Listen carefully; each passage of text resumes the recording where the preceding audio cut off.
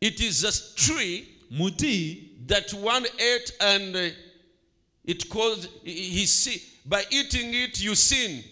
omuti ogwo wakolanga ekibi olw'okugulya. Yeah, bw'ogulya oba oyonoonye. Bw'ogulya oba oyonoonye. Gulimu ekibi. It has sin in it. So ekibala kiri. So that fruit, kyalimu okufa. it had death in it. Katonda abagamba ekyo mukyebala God mukyewale. told them, don't touch it. Avoid that. Mukyebalame. Because in it there is death. Kuba mukyo mulimu okufa. When you eat it, bw'okirya automatically death comes into your life. butereevu okufa kuyingira mu bulamu It bwo. comes into you Okufa kukuyingiramu and you will die. era n'ofa. So, N'olwekyo but the serpent came and beguiled them, as Eve said, the serpent beguiled me. naye ogusota gwajja ne gubalimbalimba nga Kaabo yagamba ogusota gwannimbye. Deceived me. Gwannimbye. Tricked me. Gwanteza akakodyo. That's what it means. Tricked me. Gwanteza akakodyo. And they ate the fruit. Ne balya ku kibala ekyo. And after eating the fruit, Bwe baamala okukiryako they realized they are naked. ne bakitegeera nti kati bali bwereere. They were ashamed. Ne bakwatibwa ensonyi. Now, Kati which tree, muti ki? which fruit on earth Kibala ki ku nsi kuno?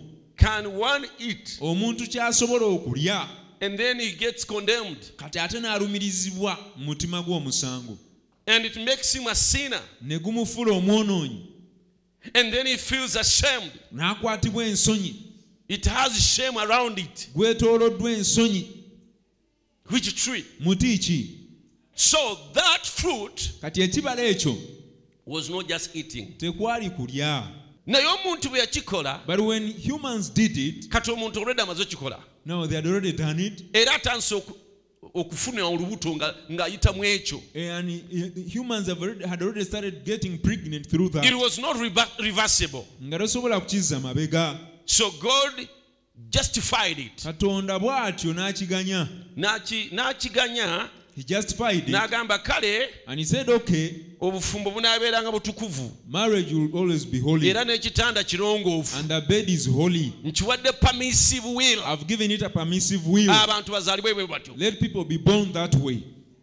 But even David now, you see David after sinning, Naye ne Dawudi olaba nga amaze okwonoona, by the way, he sinned in the same area, naye yayonoona mu kifo kye kimu, adultery, obwenzi.